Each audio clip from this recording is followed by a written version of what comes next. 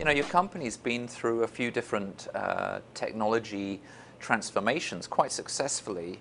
I guess you're sort of going through another one right now. What's the focus on today at Sonus? We started leading the transition from TDM to VoIP, then pivoted to pure IP, and now we're very much focused on leading our customers and new customers into the cloud with virtualization, the move to hosted services, and moving services which were typically on-premise, off-premise to the cloud. It saves companies a lot of money, reduces kind of the overhead of owning those apps or maintaining all the infrastructure to run those apps on the prem. Once those applications leave the safety of your company, they're now kind of out in the wild in the cloud. They're more susceptible to security issues. And also, there's a new delivery model. Instead of delivering services within your corporate VPN, they're now being delivered from a cloud outside of your business down to your properties, if you will. And now you have to be very aware of quality of service, resiliency, expect and plan for things to break. What do you tell your customers is really unique about what you can do for them in terms of solving their problems? We've been managing and delivering one of the most demanding applications on the network, which is real time.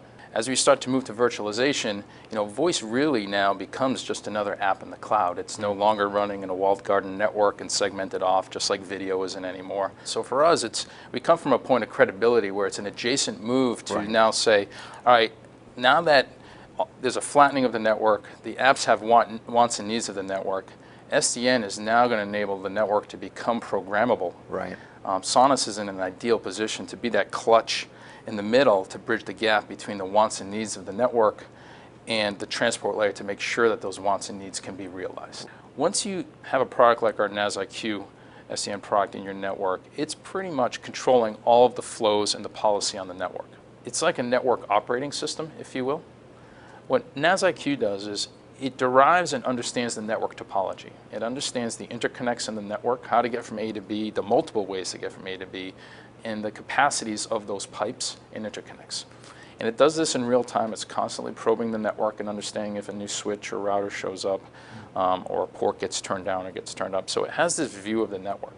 And once you know what's happening on your network and you have policy that dictates what can get on, what can get off, how much of A versus B versus C I'll allow and route through my network, you can now run your networks a lot hotter. You can utilize your infrastructure more because you understand exactly what's happening on it once you have that fine-grained visibility. Do you find your customers asking you not just how to reduce CapEx and OpEx, but also how to make money from new services? Do they seek your advice around that?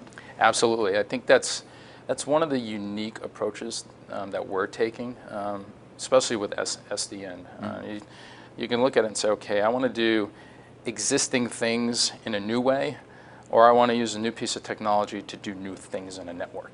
Right? And we tend to land more on the latter side of that. So a good example is Telstra, who we've engaged with and deployed with, where we were able to help them build a network as a service model where they took basically took their network provisioning and put it in the hands of their end customer, where now their customers can go into a portal, provision connectivity, provision the SLA that they want, provision the bandwidth that they want, get quoted a price, click, and that's realized in software right away.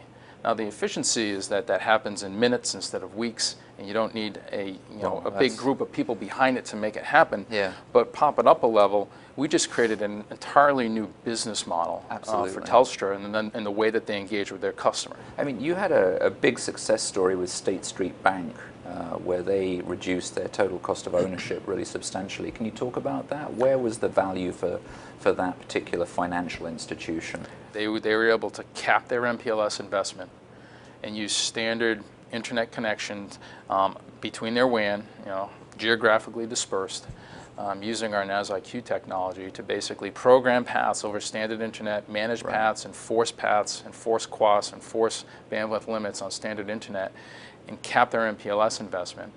And then also run their networks a lot hotter because NAS-IQ was controlling, and they had very fine policy on everything that's on the network. So there was nothing that was unknown or would be admitted into the network that wasn't previously planned for. So they ran it without buying another router or switch in their network. I mean, it's a great story, and obviously, you know, it is a financial institution, so you were able to assuage their security concerns as well. Absolutely, and that's one of the unique aspects of our NAS-IQ implementation. We go down into the network, or we are the network, if you will, and we program the network to enforce basically the paths that have been created or the rules that have been created. The same actions that assure quality end-to-end inherently assure security in your network. And probably even more importantly, there's a whole new class of customers, web-scale type companies that want to do real-time in their apps, to add value to their apps. Right. And the only way to engage with those companies is with software. We started our move 3 years ago, and where we stand today is we now have basically all of our products fully virtualized, cloud ready, that sit, a companion, product portfolio to our hardware offer. Wow. And we've done it in kind of a clever way in that we've kept the apps or all of the user interfaces the same, so that our customers can migrate, if they're current customers, from hardware to software or run in hybrid environments with a minimal investment. And how many of the functions are actually converted to VNFs now? So we have virtual session border controller, we have virtual policy, we have virtual diameter, we have virtual element management, and we have virtual analytics, and our NAS-IQ product is also virtualized. So pretty much. How many people do you think know that? Because I didn't know that, and that's very impressive. So I don't know. Hopefully you can help spread the word. more than did before we shot this video. Exactly. Wow, you've been really busy. So congratulations. I appreciate it. I think a lot of people think of Sonus as a classic voice over IP class 4 switching company, but we've put a lot of time and energy into transforming the company. Thank you very much for taking it through me, Kevin, and congratulations. We'll be watching closely. Great. Thank you. Thanks. Good to see you.